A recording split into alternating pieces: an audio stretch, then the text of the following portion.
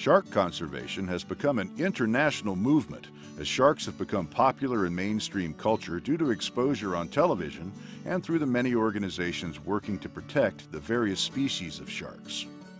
Strong conservation laws have been enacted in many countries, particularly in the United States, where laws prohibit the reprehensible act of shark finning for most species.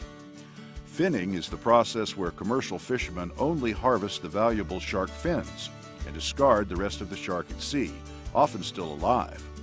The 2010 Shark Conservation Act requires that all sharks in the United States, except for smoothhounds, be brought to shore with their fins naturally attached. Of course, all sharks caught recreationally should be released unharmed, with the exception of an occasional fish lawfully harvested for food purposes. As public perception of sharks has changed, we've now come to see them for what they really are, a vital part of a healthy marine ecosystem. This Conservation Minute has been brought to you by Penn. Let the battle begin.